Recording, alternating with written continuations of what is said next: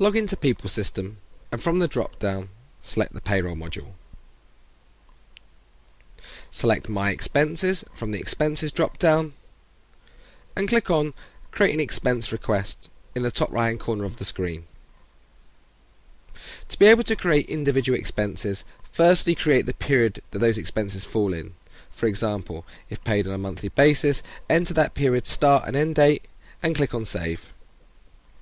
Once saved, a new page appears where individual expenses can be added.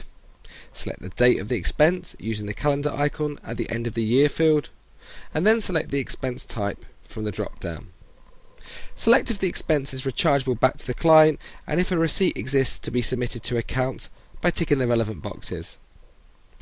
Enter the total amount of the expense and a reason why the expense is being claimed.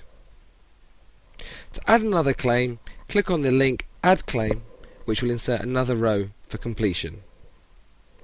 Follow through the same procedure as before, entering the date, amount, reason and expense type. If the expense type is not currently available in the drop-down, then you need to speak to your system administrator. To delete an individual claim from the period, select the cross icon on the right-hand side of the claim. You can save your expenses and come back at a later date to add further claims, or if you have finished, select Submit Completed. You can print your expenses out by choosing Print Expenses in the reports. You can print the page and it gives you an error for you and your line manager's signature should you require it. To view your submitted expenses, use the search filters to find all records of claims, approved, declined and drafts.